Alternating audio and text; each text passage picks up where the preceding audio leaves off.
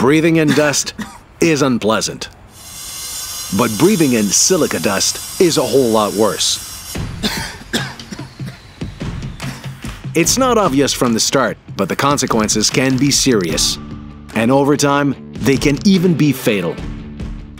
In Quebec, the annual number of deaths caused by silica exposure is on the rise.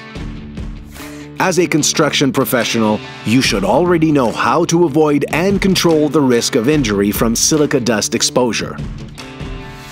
Since silica dust exposure can have serious consequences, and there are several ways to prevent it, exposure to silica dust is considered zero tolerance.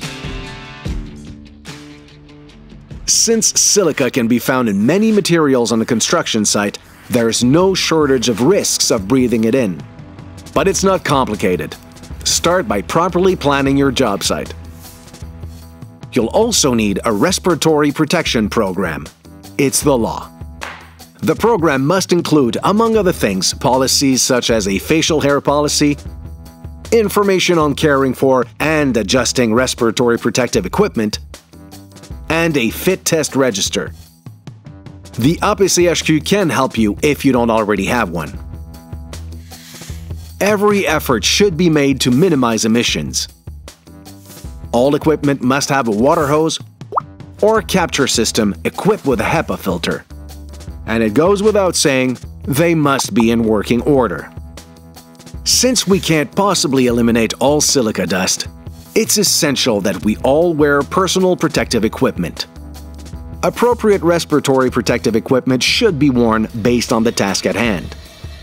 This device must be properly fitted, cared for, and stored. To avoid contact with skin, wear clothing that covers your arms, legs, and hands, as well as safety glasses. To protect other workers on the job site, it's a good idea to block off the working area. This will reduce the risk of exposure to silica dust and flying particles during cutting. Being a professional is all about proper planning, because that's how you finish a job safely. And remember, APCHQ advisors are always here to help.